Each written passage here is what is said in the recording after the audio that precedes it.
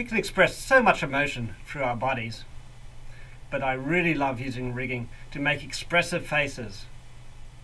It is fascinating to learn about how our faces display emotions or ideas. There's so much detail in every expression. In our next exercise, we're going to rig a snowman face, and we need some new deformers to do that. First, let's add a directional scale.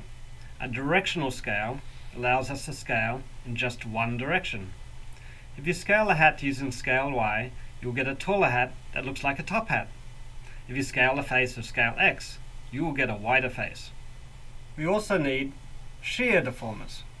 Shear deformers are similar to directional scales in the sense that they work in a specific direction. We also have our set of rotates and translates and scales that we already used.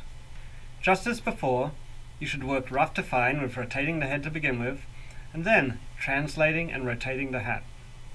Remember, the order of your deformers matters, so test your controls as you work. When you finish rigging the head, move on to the next lesson where you'll learn to write code to make your own character.